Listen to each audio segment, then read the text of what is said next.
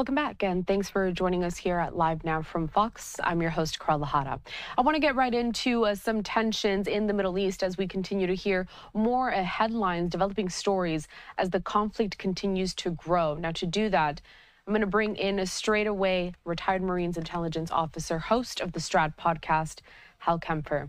Hal, let's start with some big news that we got just moments ago. So, the United States apparently increasingly concerned after top secret documents showing Israel's plan for a potential retaliatory strike on Iran were leaked to an Iranian Telegram account on Friday. Hal, what do we know about those documents? Well, it's a little bit shocking. Carel, what showed up on was a Telegram website or Telegram account, I should say. That's a social media account. It's used by, so it's used here in the U.S., but it's used especially by Iran, Russia, and a number of, dare I say, nefarious state actors for information. Well, it was a pro-Iranian account that it showed up on, and it looked like what it was showing was imagery, if you will, satellite imagery from the National Geospatial Intelligence Agency, NGA, and also what appeared to be transcripts of intercepted conversations. And what it had on it was National Security Agency, NSA, which does signals intelligence. All the reports coming out on it right now from so far unattributed U.S. officials makes it sound like this may have been a genuine issue. I mean, this was not something that someone just fabricated. And of course, the question is, was it, is this a penetration of U.S. intelligence somewhere? The other concern is, was it hacked? And I don't know which one would be more concerning, if there was a successful breach through a hack or if there was an actual mole or something in U.S. intelligence. Now, the interesting thing is that it has what's called the Five Eyes. It has, released to the countries that compose the Five Eyes. Of course, the U.S. being one of those, and then of Canada, the United Kingdom, Australia, New Zealand. And this is a special intelligence arrangement that goes back to World War II with how we share intelligence within those five countries. So when looking at it, it does raise the question, could it have been one of the other members of the Five Eyes that was the source of the leak? Now, in Israel, their concern is that it's talking about all the preparations they're doing for the big strike in Iran. It wasn't specific as to targeting, as to what they're going to hit, but it does talk about that. It shows preparations at different air bases. It talked about different types of training they were doing, a variety of things like that. Type of ordnance that they might be using was kind of inferred from it as well. Israel's probably sitting there saying, "Oh my gosh, some of our planning and preparations have been compromised," and the other parties are probably saying, well, they're really spying on us a lot. I mean, they're looking at satellite photos of what we're doing and intercepting our conversations. So I'm not sure how that's going to play at a diplomatic level, shall we say, of that sort of thing. So it's going to be a big flap. I expect to hear more of it as the week goes on. So, a U.S. official also told CNN that the leak, is, quote, deeply concerning. And what's interesting is that earlier today we did hear from the Secretary of Defense, Lloyd Austin. He's in Italy for the G7, and he had said that the U.S. would like Israel to scale back its attacks on Lebanon, particularly near the capital. But is that likely, and what kind of incentives does the U.S. have in order for Israel to scale back those attacks? Well, of course, the biggest incentive is that we're the biggest backer of Israel. We provide weapons and all sorts of other support to Israel. So, of course, we have that leverage, if you will, with Israel and saying that. You know, that kind of going back to the leak a little bit, there was some sort of Machiavellian thought that maybe the U.S. or one of the other Five Eyes members, may have leaked it intentionally in order to do exactly what Secretary Austin was talking about, which is to somewhat coerce Israel into scaling back the degree of its strike on Iran. I thought that was rather, rather Byzantine, to put it lightly, that something like that was going. And I don't think that's where it was sourced from. I find that less likely than the alternatives. but that was being discussed as well. But there is a lot of concern with the U.S. and some of our partners, of course, that whatever Israel does, that they might widen the conflict even further. And of course, the problem is they're seeing nations in the Middle East, other nations like Iran, certainly Hezbollah, which is not a nation but a major threat group in southern Lebanon, and Hamas in Gaza, that they're not backing down. You know, Hamas is still pushing forward, Hezbollah is pushing forward, and Iran may feel compelled to respond even more strongly. Sticking with these leaks and also what the Secretary of Defense had said, what does this tell us about how the U.S. feels on the trajectory of this war? Well, the fear is, of course, it'll widen the conflict. It's interesting. I think the hope was that when Sinwar was killed, that this might be an entree to get some sort of ceasefire deal put in place in the Gaza Strip. That's not looking any closer right now. Also, there was some hope that certainly at the end of last week, with Lebanon pushing really hard and Hezbollah's somewhat public acquiescence, that there might be a separate ceasefire deal for just southern Lebanon between Israel and Hezbollah. I don't rule that out, but it does appear that certainly for Israel, they have a lot more things they want to accomplish from a military standpoint before they agree to anything. And the other problem is that there are certain stipulations of what that agreement would look like that Hezbollah just simply is not there. You know, part of that is that they pull all their forces out of the area in the UN resolution 1701 south of the Litani River. Well, that has not happened. There's a disarmament provision of Hezbollah on that. That certainly has not happened. So there seems to be a long way to go before they could get to something where it would be a more permanent ceasefire type arrangement, let alone peace, if you want to call it that. I want you to talk a little bit about what was leaked in this document as well, because I do have the report here. It was a report from CNN, and it says that the document described Israel moving munitions around and Israeli Air Force exercises involving air to surface missiles, seemingly in preparation for an attack on Iran. Given kind of these tidbits from that leaked document, what would that attack look like? Well, for Iran, they could certainly go back and figure out, okay, they're pulling this type, they're going to use this type of ordnance, and they're doing this type of training, which means they're looking at these types of strikes.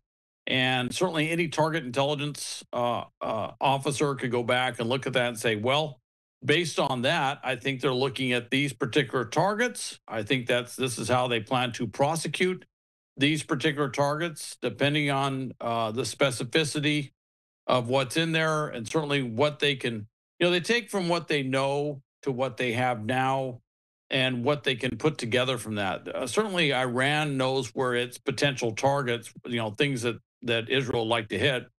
They know what those are. That's not an unlimited number of possibilities. And within that, they have certainly looked at how Israel might potentially try to strike those.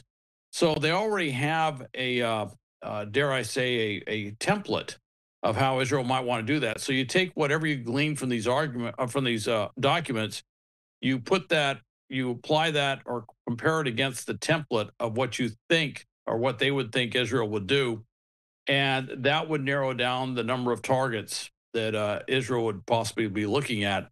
So you can actually glean a lot of information, a lot of intelligence from a limited array of information within the documents, not just what was leaked, but it's what was leaked in context with what's already known. And that's where, basically Iran would develop greater insight on what Israel wants to do. And of course, the consequences are that they could shift around their air defense assets and put Israeli Air Force pilots at greater risk doing those missions, because frankly, they would have said, look, this is how we think they're going to come in. This is what we think they're going to do, and take all the countermeasures that they possibly can in order to, mitigate that risk. And that's another way of saying trying to shoot down the Israeli aircraft. So there is a real human danger when stuff like this comes out. There's there's a lot of things that certainly Israel is assessing right now. And and frankly, this leak will probably end up pushing things back because I would imagine they're going to go back and relook at everything and make some changes simply to create a greater degree of uncertainty with the Iranians as to how Israel plans to strike. Al, when we spoke earlier about you coming onto the program, this wasn't even the story that we were going to cover. So this is coming on the Hmm. heels of another headline that we're following. I want to showcase some video here that was provided to us a little earlier today, and this has to do with a drone that was launched toward Israeli Prime Minister Netanyahu's house early on Saturday. That was confirmed by the Israeli government. Now, there were no casualties. Neither Netanyahu nor his wife are home. Now, this comes after Israel's war with Lebanon's Hezbollah has grown worse in the last couple of weeks. Hal, the first question is, how does a drone get so close to Netanyahu's house? I think that's the same question that Netanyahu's been asking of the Israeli Defense Force chief of staff, which is how did a drone get so close to my house? The question is, what is the gap in the Iron Dome and the Israeli air defense picture that allows this drone to get into the to the prime minister's home? And then on the heels of another drone strike that hit a military base where it killed 4 IDF soldiers, seriously injured dozens of others, hitting this mess hall, this cafeteria, if you will, when it was full of troops, a concentrated troop target, if you will. How did it get in there? And then, of course, this falls, some weeks after, or I should say, a couple months after the Houthi drone that managed to go out and fly right into metropolitan Tel Aviv. Again, theoretically, with the Iron Dome, none of these things should have happened, but they did happen. And so they're going to be looking at a number of things, which is the technical capabilities of the drone will certainly be looked at very closely. Seeing if the drone has anything where it's able to somehow fly in a more stealthy mode or somehow evade radar or any other detection before it gets all the way in there. So they're going to be looking at tactics, techniques, procedures that the Hezbollah drone operators are using that they could get in this far. They'll be looking at timing of when the drone came in to see if maybe there's some gap tied to that. They'll be looking at a number of different things, but the big question is how are they able to pull something like this off? And of course, you could extrapolate out and say if they can hit the prime minister's house, who else could they hit? If that's supposed to be a more well defended property, I would say, than a number of other homes and properties in Israel. So the question would be, well, if they can hit here, where else can they hit? And that really gets into the whole psychological dimension of warfare, which is causing great uncertainty and of course casting doubt upon the IDF and Israel's ability to defend against attacks like this. And then how? The next question is, what capabilities need to be in place to make sure that this does not happen again? Well, the one thing they're going to be looking at are drone countermeasures. All right, anti-drone systems. It's interesting. You may recall this week we put a not theater terminal, high altitude air defense THAAD system with about 100 U.S. troops that we actually deployed into Israel. And a lot of people say, with their Iron Dome system, why do they need this? And it was to plug a gap with a specific ballistic missile capability. And they were saying hypervelocity ballistic missiles, which I always find a rather interesting term because most ballistic missiles flying at high altitude are hypervelocity because that's simply how fast they've always flown. But they're trying to plug this gap with this U.S. High altitude air defense system. And that was something they saw from the attack that just occurred in early October, where some of the Iranian ballistic missiles, even though they were knocked off, for the most part, knocked off track, they had one impacted 500 yards from Mossad headquarters. They had a couple of hit an air base that had F-35s, our most advanced fighter bombers that we provide the Israelis. So they needed to plug those gaps, and that was one thing. Now they're going to be looking closer to Earth, so to speak, which is gaps in the low altitude realm, which is where these drones are probably flying. Again, I don't know what altitude or what trajectory these drones came in on. I don't know what their flight path. I don't know if they were doing something like nap of the Earth, where they were flying so low to the Earth that they couldn't pick them up on radar. I don't know if they were command controlled or completely autonomous. So these are things that the IDF is going to have to figure out. Something that Shin Bet, their domestic intelligence service, is going to be looking at very closely as well to try and find out everything they can about this. And then the other question is, even though they're saying they're launched by Hezbollah, I can't rule out that they could have been launched from somewhere else. They could even be Hezbollah launched drones and maybe launched from a location other than, say, southern Lebanon, maybe somewhere else. So they're going to be looking at these things as well to try and figure all this out, and then figure out where are those gaps, what are those deficiencies, and what do they need to do to plug them. And so I think I don't know if you're going to see a THAAD type solution for that, but you're going to see something happen, and I imagine it's going to be pretty big, pretty dramatic, and pretty fast. How that brings me to my next question, because I can't imagine that all of our viewers, including myself, are weapons experts, so to speak. Could you maybe give us a bit of a briefing on the different types of drones and which ones pose the biggest threat? Well, there's different types of, drones. There's a lot of different things of drones. I mean, when you get into some of the larger drones that the U.S. flies, those actually look like, almost like commercial airliners. They're so big. So we have drones, the Triton series and things like that are used for persistent high altitude surveillance that fly, I'll say, 60,000 feet plus above ground level, AGL.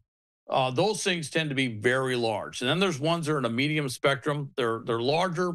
The MQ-9 Reaper fixed wing drone, we've lost a number of those due to the Houthis, but we've lost them elsewhere in the world as well.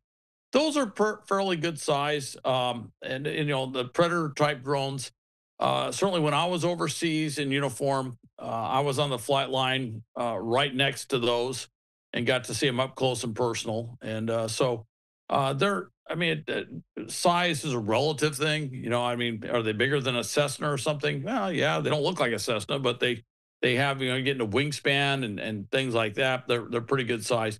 And then you get down to smaller drones, and a number of these drones, some of them are fixed wing, a lot of them are rotor quadcopters and things like that. And if you get all the way down to the very smaller drones, you get to stuff like you saw with the drone that went into the living room, where Yahya Sinwar was sitting on a chair throwing a stick at it.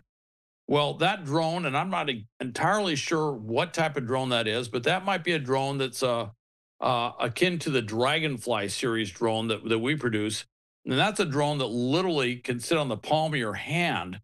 It's a very tactical drone. It doesn't have any weapons capability, but it's great for intelligence, surveillance, reconnaissance at a very tactical level, like a squad or platoon, which is a small group of maybe a dozen or a couple of dozen. It tells you what's in that building, what's over that hill, what's around the corner. These are very, very small drones. Some call them micro UAVs, if you will, which is micro unmanned aerial vehicles.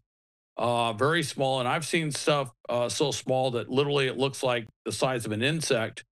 Some amazingly small drones. Again, not designed for weapons, although I have heard some other exotic applications of using them for assassination stuff and putting a very small explosive charge. And there's an Air Force video I've had that I use in my training where it actually shows the drone landing on a terrorist's head and then exploding. It's all done in cartoon, but you get the idea of what it does. And so these are all within the area of theory of what's going on.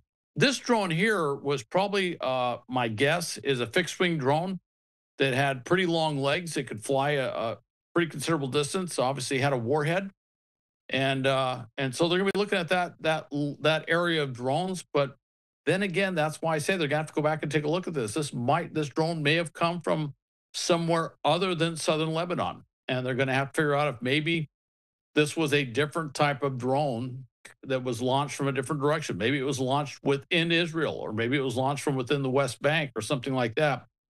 I don't have all the details. Everything they say so far makes it sound like it came from southern Lebanon, but more to follow. This is kind of breaking news. Al, given all the topics that we've touched on in this conversation, and it was just two major headlines really that we discussed, but is Iran preparing or are they ready for an all out war with Israel? Carel, that's kind of interesting. The problem Iran has is they don't have any way to really do an all-out war with Israel. First off, if I could quote the real estate saying, location, location, location. They have no border that they share with Israel. They've got a couple of countries between them and Israel. So, and they don't have a really robust, capable mechanized ground force with a lot of aviation support where they could do something that say the United States could do. They're not going to do something like we did in 2003 where they went up to where we went to Baghdad. They couldn't pull something like that off. They're certainly not going to do something like Desert Storm. And I would point out when you're looking at the geography, you go, well, they would have to cover, that times 10 to get over to Israel. So they're just really physically, they can't launch a ground war. There is really no conceivable way they could launch a ground war in Israel. So what you're looking at are missiles, planes, maybe ships. Things are going to be a little bit more distant. They don't have any naval infantry capability where they could do any landings ashore, no any way to project anything like that. They don't have any big airborne capability where they could drop troops into Israel, which would be somewhat preposterous to even think of Iran trying something like that. So they're somewhat limited. Israel, on the other hand, has a lot of force projection capability. They could theoretically put boots on the ground in Iran. Although Iran, I just want to point out, is an enormous country. It is huge, and it's also a long way from Israel. So they've also got a problem of how do you logistically support such an operation? How do you get your forces back if you were to insert them in the first place? How do you insert them in the first place to get them in there? Although they could do some things like we saw in Syria not too long ago, where they did a strike on it was an Iranian facility in Syria that actually produced munitions. And they went in there with special operations forces, did a raid on the ground, boots on the ground, and then covered it up with airstrikes and drone strikes as they were leaving. That's very conceivable that something like that could happen in Iran. But I think right now what we're talking about is an exchange for Israel. A lot of airstrikes is what I would anticipate using some of the advanced fighter bomber capabilities they have, like the F-35, F-16s, F-15s. They're provided by the U.S. Perhaps some drone capability. Obviously, things they can do in the covert realm with their clandestine services. And then the other side would be what Iran could do, which includes drones, but really what we've seen this last time was mostly ballistic missiles. But I would say the problem that Iran's going to run into is that once, depending on what the target sets are that Israel goes after, it's going to have a seriously debilitated capability to project force with both missiles and drones after Israel strikes. And I would not be surprised to see if that's one of the first things Israel does is basically to take out their ability to respond with drones and missiles as a response to the Israeli strike. All right, Hal, I know that there's so many topics that we wanted to touch on today, but unfortunately, we're going to have to leave it at that. I always appreciate your time here. Hal Kempfer, retired Marines intelligence officer, host of the Strat podcast. We'll talk soon. Thank you, Carel. Of course, we're going to step away for a quick commercial break. I do want to bring up the 3-box that I have been showcasing throughout this conversation. So there on your left side, you are taking a live look at Tel Aviv in Israel. We also have Haifa in northern Israel and the Gaza skyline. We'll be right back.